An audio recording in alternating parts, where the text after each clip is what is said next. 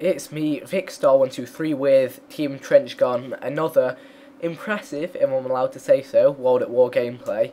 This was another one of those games where I was celebrating before it was even finished.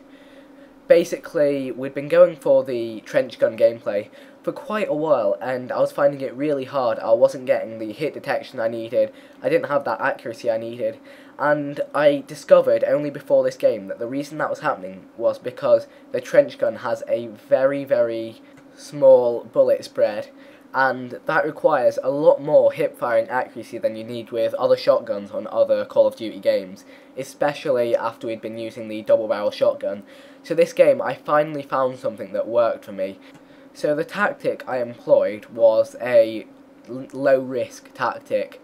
So what I was doing was I was sneaking around and getting as close to the enemies as I could before engaging them, because in a map like this, there is potential to get really close and personal with these guys getting up behind them before they even have a chance to react. And if that wasn't in the context of Call of Duty, that would be really weird. So what I was doing was always taking the safe options. As you saw here, I run around the barrels and then sneak up to here and go for the jump shot. So I was sneaking up towards them, never engaging them directly. As you see here, I'm always coming around behind them, putting cover between me and them, which I can duck behind. And with shotguns, that is a lethal tactic, just always. I don't think there were many one-on-one engagements in this game where we were both looking at each other. It was 90% of the time me behind them. Here, look.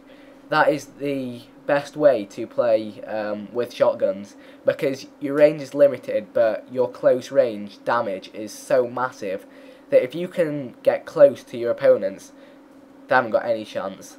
Look at this. Often you'll find in a building like that, there was one guy there and he was watching down past the ladders. He didn't see me, I could sneak up next to him and shoot him, and then his teammate was still looking out of the window completely unaware because he thought that his teammate was watching his back. So if you're rushing a building, if you can take out one of the people watching one of the doorways, as soon as you've done that, get straight into that building and start picking up your kills. Now here, again, there was scope for a massive amount of kills, but the trench gun started to become inconsistent for me. But that is my #1 tip for using a shotgun. Get up close and personal with them, and if it gets too much, just run, like it is here. I was waiting for them to come to me, then I saw a massive spawn there, 4 of them. I wanted to go in for the kill feed, and that was a big mistake. I almost pulled it off. If I hadn't have hit marked that shot, that could have been a really nice play. So like I say, strategy when you're using shotguns is more important than anything else. Now unfortunately here, this guy had smoke cover from some sort of grenade, and which means I couldn't quite see him and take the shot. But as you see, I see a guy there, he's straight over there. I'm not going to run straight at him, I'm going to stick to the edge of the map, stick to cover, get inside. Here I realise I don't know where I'm going and I need to head up. But never ever heading directly at the people I'm going for, just sneaking towards them. And a lot of the time, even the people I've kind of spotted, I'm like, right, I've seen that guy, I'll head towards him. On the way, I'll get completely distracted by other people and go around and get them.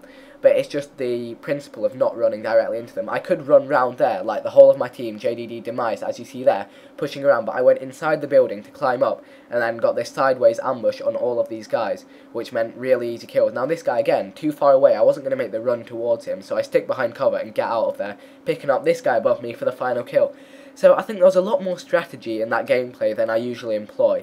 It was a rush tactic, but I definitely had some thought behind it. So if you enjoyed this video, if you found it helpful, guys, I'd really appreciate it if you could like and favourite. Oh, and also, guys, if you agreed or disagreed with anything I said, then put it down below as a comment and I'll look forward to reading it.